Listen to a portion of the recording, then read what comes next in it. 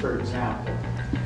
Herbicide resistance, though, is the ability of a plant to survive and reproduce following exposure to the dose of herbicide, normally deadly to the wild type.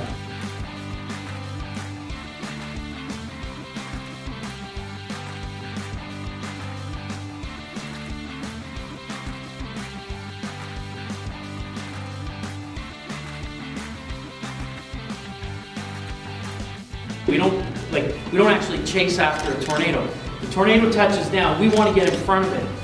And then the tornado comes uncomfortably close to us, we get in the truck, we reposition to a new location, and then we wait for it to come to us again, and so on. We kind of leapfrog ahead of the storm, because as you can see, when you're ahead of the tornado like this, you're out of the rain. And we're in a position where we can get good images.